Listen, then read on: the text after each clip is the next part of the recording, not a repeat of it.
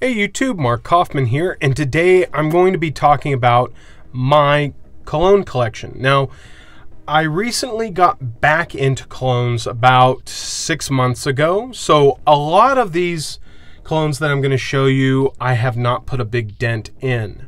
But when I do buy a cologne, I do a lot of research, and I make sure I understand what I'm buying.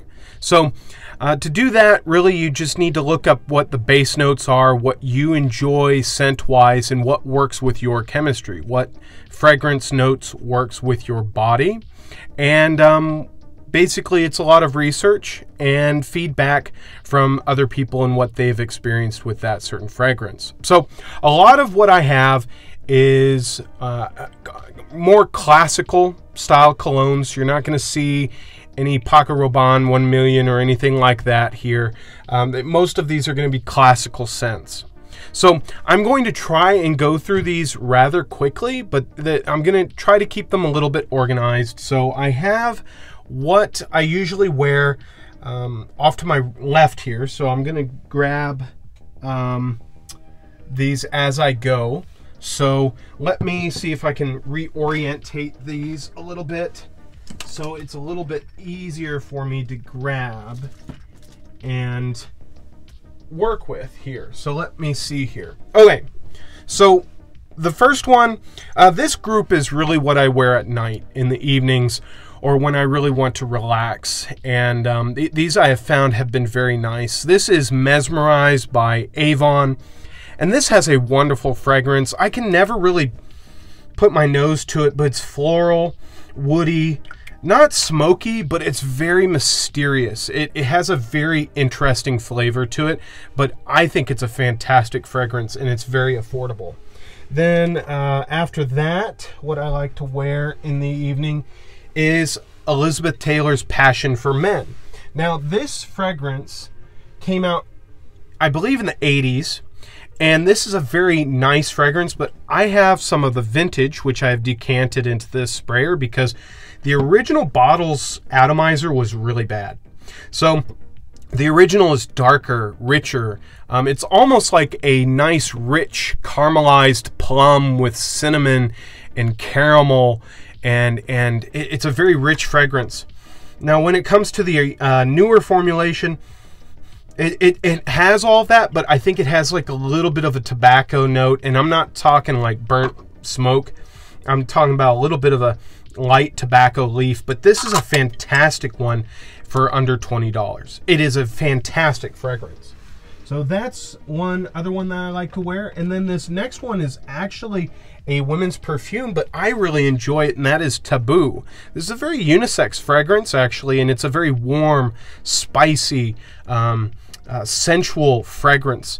And I find this to be a fantastic one to wear in a winter night. Now, this one came out in the 30s, or I believe it was the 20s, and it was marketed towards women, and I find this to be a fantastic one for men right now because it's a warm, ambery, tobacco-y fragrance that is very rich. You only need about 2 sprays of this to really make a notice of it. So those are really what I enjoy in the evening. Now we're going to kind of move over to the ones that I enjoy wearing in the summer. I'm going to try and reorganize the ones I have on my right here. So 2 here are the same. These are basically the equivalent of Polo Blue. And you can, as I'm going here, I'm putting the fragrance notes here. But these are both the same. These are basically copies of that. I just don't really feel like spending the money for original Polo Blue. But the classic match is much closer than the Racing Club. But this is a fresh, light, airy fragrance that is fantastic for the summer. Next, after that, I have, of course, Davidoff Cool Water. And give me a second here. Let me turn off that light in the back here. So Davidoff Cool Water is a rich, salty, airy fragrance. And I find this one Not to be a huge projector, but it's fantastic when you're at the beach. And to be honest, I never smell it when I'm out on the beach because it's so windy. Personally, you're going to smell this better when you're inside. The wind usually pulls this scent off of you before you can even smell it. But it's a very fresh, airy fragrance, and it's fantastic for the office.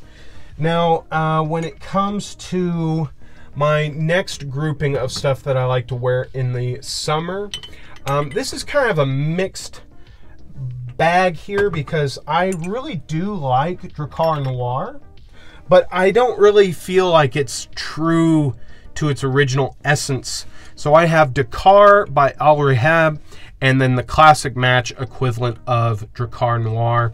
And then what else I also like to tie with that is Lamani Pour Homme, which I have a new box here. The other bottle I have is actually at the office, and this is a wonderful one to wear in the office, or if you feel like you kind of stink and you want to feel a little bit more freshened up.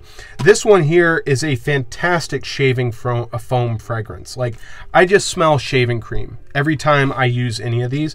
But the Dakar one is richer. It has a heavier moss fragrance to it. It's darker. It just smells better, I think. So if you're going to get any of these dupes, go with that one. Next, for the summer, as I put all of these away, now this is really not a summer fragrance. I'm not going to say this is a summer one. This is more of a winter, but I like it in summer because it's very rich, it's heavy, is Gray Flannel. And this was one my dad enjoyed wearing, and I really enjoy wearing it, but I feel like it performs rather well in the summer. So that one's another really good one that I enjoy wearing. And then this one here, Tabak Original. This is a flory, light fragrance. It's so wonderful. It's like shaving cream mixed with roses and a little bit of cedar and sandalwood thrown in there. It's a fantastic fragrance. So there is another one that I enjoy. And then here is this one. This is actually Canoe.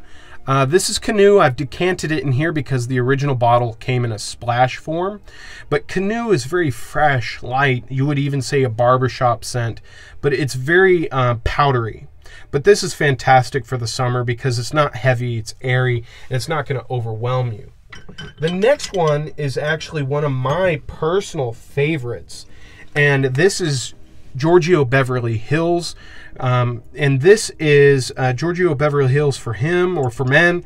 And this is a great, great fragrance. Very grassy, very green, but still at the same time bright and airy. Next, and you can see that I've used that one quite a bit. Next one up is going to be Al Rehab's Brown Orchid. Now, this one here is fantastic. This is from Fragrance World, okay, and this is a very rich, light, airy fragrance. It's in the vein of if you combined Cool Water and Polo Blue. I think it's a fantastic fragrance, and it's only about $10. So, and it's a heavy performer. It performs very well. And then this is another one from Al Rehab, and this is For Men. Now, this one has been described as very medicinal. I would say it's very, I would say barbershoppy. It smells like shaving foam with a little bit of mint, with a little airy saltiness to it. It's perfect for the summer or when you are just at home and want to smell clean and fresh. Next, I am going for a few others that I've been wearing this summer, and then I'll move to the stuff that I kind of enjoy in fall. And this is Brut. This is great for the summer. It's green, it's airy. It is, I'm not going to say old-fashioned, but it does smell dated. But it's so fresh, it's clean. But this one does not last very long. I think this only lasts on me for about an hour and a half, then you have to reapply it. But I usually use this when I get out of the shower. So there's Brut. And then here, over here is another one of my favorites. And this is Paul Sebastian Fine Cologne. And this one here I've been using quite a bit, but this is a very fresh fragrance. Now this I would describe as a cleaner, longer lasting Pinot Clubman aftershave fragrance, but it is very airy, light, but still powerful. It's been around since the 70s and I love it. Now, I'm going to be moving over to what I usually wear in fall or what I usually wear in the winter time. So one is Jaguar for Men. I've actually been wearing this summer. I don't use this too often, but this is fantastic. But I also picked up some vintage bottles and I decanted that into here. The vintage formulation is so rich, thick, heavy, green pine needle scent. With a little bit of like almost car seat leather. Like I don't know how to describe that, but it has like a leather scent hidden in there and it is really fantastic. So I have that one. Then these are two really good fragrances. One here is Lord by Al Rehab, and this is basically a Kouros and I would probably say Ted Lapidus combination. I've only used Ted Lapidus, but this is very dirty, very rich, very heavy, floral. It's almost like sandalwood and oak wood mixed with flowers. It's very, very nice. This is a great fragrance. And then the next one here is Midnight Oud. And this one is another one from Al Rehab. And this here, oh, it's like amber mixed with floral, white roses, I would say, with oud. And it's just a very good one. This one I recently got, but I've been wearing this summer and it's been very nice, but it's great for winter. Really, it performs during winter.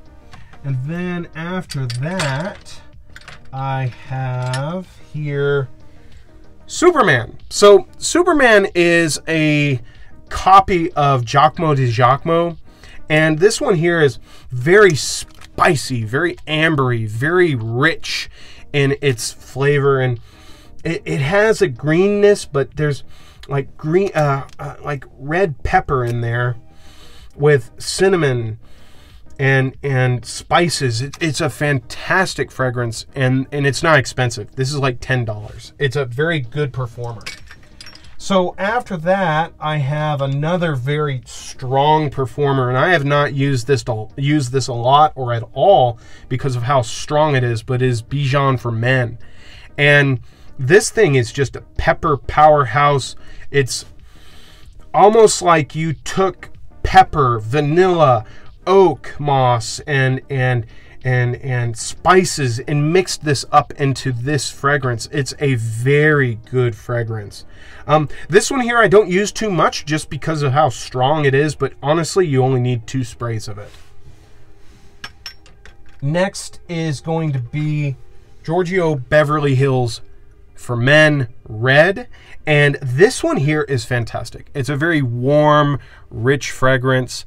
Ambery, I'm gonna say ambery, but it's almost like it's a fiery amber. The amber here really is on fire. It is almost like if the color red had a scent, this would be it.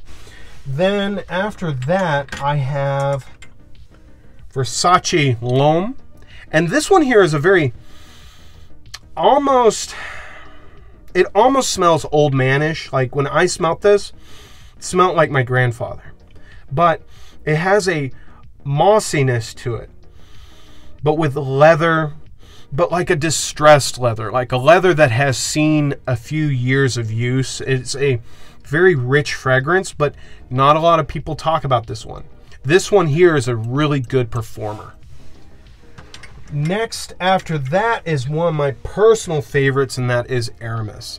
This one here I've just been using like crazy, and I have 3 backup bottles of this. This is a fantastic fragrance. Very rich, peppery, ambery, leathery, sandalwoody. I mean, this is just classic. after that, I have, now this one here is one that my dad wore, and it's Caswell Massey's Greenbrier, and this is a very green, floral, I would say floral, sandalwoody fragrance, but it's extremely classic. After that, this is a one that I wear in the fall and winter, but this is Coram Silver. This is actually my second bottle, and this one here, not very many people talk about Coram Silver, but this one here is like working in a cedar sawmill. It's just cedar. It's woody. It's mossy. It is rich. It's thick. But this one just doesn't last very long on me. I get about 5 hours out of it, and then I have to reapply. But this is a great one for fall and for winter. Next one is the Coram Original. And this one I've actually been wearing quite a bit this summer. It's a heavy fragrance, but it's thick. It's rich. It's like almost not in a bad way, but a very rich tar, wood, moss fragrance. It's very thick, very heavy, and this is a classic. Not a heavy hitter anymore, but still a very good one. This one is definitely one that I wear in winter, and this is Bogart Pour-Homme, and this is like a cherry tobacco fragrance. I can never really describe it, but it is so rich. It's strong. This one lasts on me about 8 to 9 hours. This is a very strong formulation.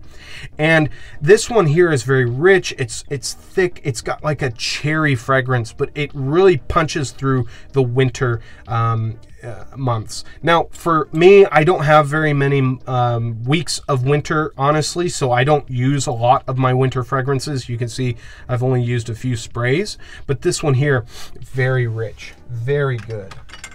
And then after that one, I have One Man Show Oud Edition, and I only use one spray of this, and it's very powerful. This is a very strong wood fragrance. It's almost overpowering for the first 2 hours if you use too much, but it's very rich. I think this would be great if you are in a very cold climate, or if you really enjoy a woody fragrance. And then I have the original One Man Show, which is a piney green fragrance. And this is probably one of my most used fragrances. I mean, you can see that I've used a lot of this, and I have 3 extra bottles of this stuff. So for me, this is one of my favorites, and I use it quite a bit. Now let me just double check here. And then for me, I bought this as a layering fragrance, but sometimes I will wear it by itself. But this is Tea Rose. Now this is a women's perfume, but this here is like freshly cut roses. It is fantastic to throw on top of a nice wood fragrance where you want just a hint of sweetness to it. And this one really fits the bill. I have not used a lot of it. You can see there's quite a bit left, but you only need 1 spray of this stuff because it is extremely overpowering. Very strong, very noticeable, and you get the dew, you get the water, you get the rose petal, you get the stem, you get the rich wet soil. Like in this, it is so fantastic, and it's only $10 for 100 milliliters. I mean, this thing is for 120 milliliters actually. So for this to be that cheap and that rich, it is a great one. Now let me just double check here, make sure I've gotten everything listed and talked about. And yeah, that's everything. So that's my cologne collection. I did this extremely quick because I really wanted to get it under 20 minutes, and I think I did that. So if you have any questions, oh, I actually missed a few. I missed 2. So I have Belcam's Bronze Giu, and this is a copy of an Emporio Armani fragrance, and this one's very sweet, woody, and ambery. I forgot these 2. And then I also have Jovan Musk. This is my 3rd bottle. I got this actually last week, and this is just a rich, musky fragrance. I love it. It's classic. You can't go wrong. So that is literally everything. So I've gone through my entire collection in under 20 minutes. Thank you guys for watching. If you have any questions regarding any of these fragrances, just let me know down below. And if you have any favorites that I've shown off, let me know, and I'll be more than happy to comment. So till the next one, I'll talk to you guys later. Bye-bye.